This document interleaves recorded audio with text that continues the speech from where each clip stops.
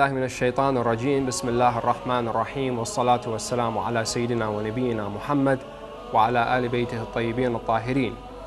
I start in the name of Allah, the All-Merciful, the Ever-Merciful, and the everlasting curse be on the Satan and his followers.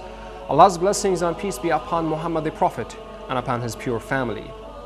Our respected viewers, as usual, before getting engaged in this episode, let me start with one of the sayings of the Master of Martyrs, Imam Hussein alayhi salam, when he says, "The most generous of the people is the person who gives to those from whom he has no hope of return." Generosity is the opposite of stinginess, as stinginess is a disease of the heart, whereas generosity is a cure for the heart. In this regard, the Prophet of Islam, Allah's blessings and peace be upon him and upon his pure family, says that protect yourself from the hellfire by even giving a piece of date as a charity. In this regard, whatever is given in charity will be recorded with the one who has full knowledge of everything. Allah subhanahu wa ta'ala says in the Holy Quran, in the following verse, "And whatever you spend of good, it will be fully repaid to you, and you will never be wronged."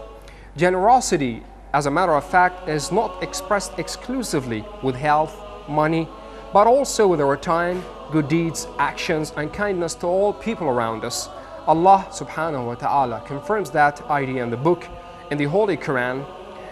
He says, "Never will you attain the good reward until you spend in the way of Allah from what you desire." Peace and blessings be upon you, respected viewers, and welcome to a new episode of Who's Imam Hussein, a series of episodes in which we in detail talk about the different stages of Imam Hussein's life, starting from his miraculous birthday, going through the stories that happened to him through his life, and then mentioning some of the prophetic traditions that the Prophet of Islam says in the right of al-Hussein, and then we end up with his unparalleled martyrdom.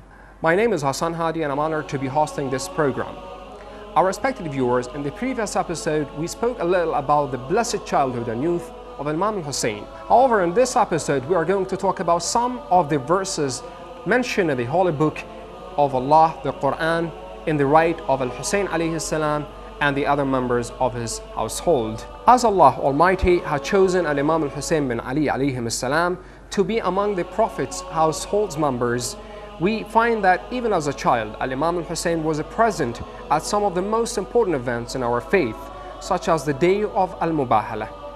On this occasion, some Christians from Najran visited the Holy Prophet. When discussing the subject of the Prophet Isa, the son of Lady Mary, the Christians argued that the son was the son of Allah, while Muhammad the Prophet maintained that though Isa bin Maryam was a great prophet, he was merely nonetheless a created being like any other person. Eventually, the Messenger of Allah, Prophet Muhammad, challenged those people to al-Mubahala, which is when two parties ask Allah to curse whichever is lying. When the Messenger of Allah appeared for Mubahala, he brought with him Ali, his daughter Fatima, and his two grandsons Hassan and Hussein. The verse of al-Mubahala was revealed about this occasion in shrinking Imam Hussein, his brother, and his parents. If I may read out the verse to you from the Holy Quran, Allah says, "Should anyone argue with you concerning him after the knowledge that has come to you?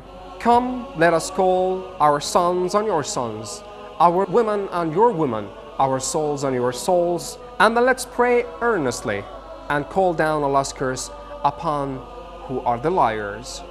Our respected viewers, in another major event in the early life of Imam Hussein alayhi salam, for which another verse was revealed about him, it is the joyous occasion of the clock. It's a very popular narration.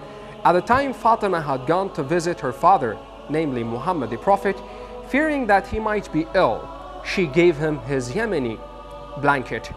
He wrapped her in the blanket as well, and soon Hassan, the older grandson of Prophet Muhammad, son of Fatima, had joined them as well. Then came Hussein. Hussein approached the clock saying, "Oh my dear grandfather," addressing the Prophet of Islam, "the chosen Prophet of Allah, peace be upon you, may I also come inside the clock to be with you?" The Prophet of Islam replied, "Oh my son, the interceder of my nation, peace be upon you, yes, you may enter." When Fatima alayhi salam Ali, Hassan and Hussein, and even the angel Gabriel had all been gathered with the Prophet of Islam under the clock, the verse of purification had been revealed. If I may read out to you this holy verse from the Holy Book, when Allah says, "Indeed, Allah desires to repel all impurity from you, O people of the household, and purify you with a thorough purification." We see that once again, that even as a young Al-Hussein bin Ali has also been immortalized in the Book of Allah. Our respected viewers, we have reached to the end of today's episode. Until we meet with more new episodes, let's pray that Allah the Almighty hasten the reappearance of the master of our time to interpret verbatim the message of his grandfather Al-Imam Hussein when he says, "I only desire to spread good values and to prevent evil." This is what we have here for today. Until we meet again, thank you very much indeed, and assalamu alaikum wa rahmatullahi wa barakatuh.